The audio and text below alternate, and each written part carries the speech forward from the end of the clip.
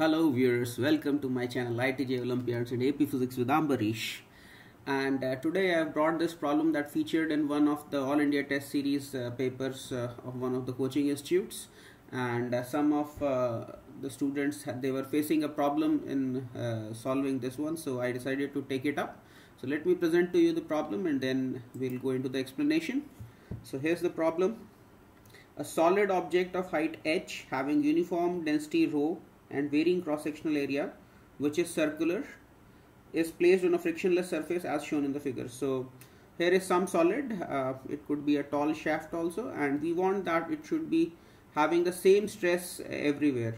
So why would we like to have a shaft with constant stress? Because it turns out that this is an optimal shaft if we want to use less material and we want to support more load. So that's why, this is a very relevant kind of shape. So here we want that at every cross section the stress should be same. Okay. Find the ratio of radii R1 to R2. This is R1 radius here and there is some R2 radius here. If it is known that the compressive stress remains same at every cross section. So we want that stress is everywhere same. Of course at the top surface there will be some load from outside.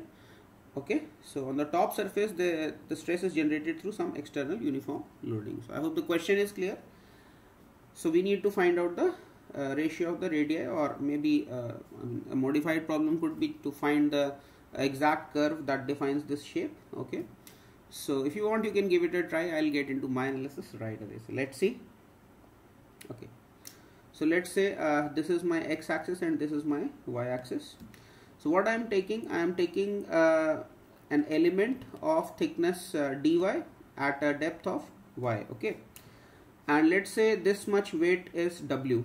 The amount of weight above y is, or you can say in this much weight is, let us say, w. So what is the stress at this section? So if this is x, so you can say that stress is nothing but w upon pi x square, right? So what I can do now, I can take this x square to the other side. So we get x square sigma is equal to 1 by pi times w. Now you take the differential of this equation on both sides.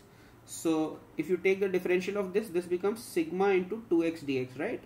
And right side you get 1 by pi times dw.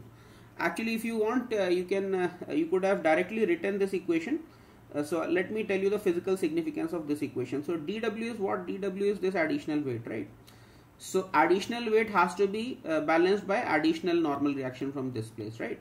So additional weight will be how much? You know that additional weight will be this base area will be pi x square and dy. So additional weight is pi x square dy into density, of course, and density into g, right? So pi x square dy into g, that's the additional weight, and additional weight has to be supported by sigma times additional area, because stress is constant but area has increased. So what will be the additional area? So additional area will be nothing but 2 pi x dx. You take the pi over here and the additional area is 2 pi x dx. That's a very familiar expression. So that's the logic of this equation. So if you don't want to just think in terms of mathematics, taking the differential, you could as well write dw is equal to sigma into 2 pi x dx. That is additional weight is sigma times additional area. That's the rationale of this equation, right? And dw can of course be written as pi x square dy, because pi x square is the base area of this disk and dy is the thickness. So pi x square dy becomes the volume and you multiply it by density to get mass and g to get the weight. Okay, now it's a simple differential equation. You separate the elements and now we can integrate to get the profile of the curve. Okay, so now we can integrate this equation. Okay, you can see this x square you take here, so you'll have 1 by x dx type of things. So and this pi will cancel off with pi. So integrate this now. So when the radius is r1, your height y is 0, and when the radius is r2, the height is h, let us say. So you see here radius is r1 and y coordinate is 0 because I've taken the origin over here, and here the height is h, y coordinate is h, and this is r2. So in appropriate limits now we integrate, and what do we get after integration? Log of r2 by r1 is rho gh by 2 sigma. So r2 is r1 e to the power rho gh by 2 sigma, or we can say r1 by r2 is e to the power minus rho gh upon 2 sigma. So that was my analysis of the problem. I hope you enjoyed the analysis, And if you enjoyed the analysis, please consider giving a thumbs up to my video, and please share this video as much as possible with your friends through WhatsApp, Telegram, Discord, or whatever social media or networking media you use for networking with your friends preparing for JEE or Olympiads.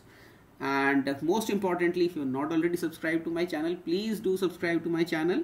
Hit that subscribe button right away, because that's what keeps me motivated to do new videos frequently. Thanks a lot for watching this video, and I'll see you in the next one. And as always, God bless you all. Thank you.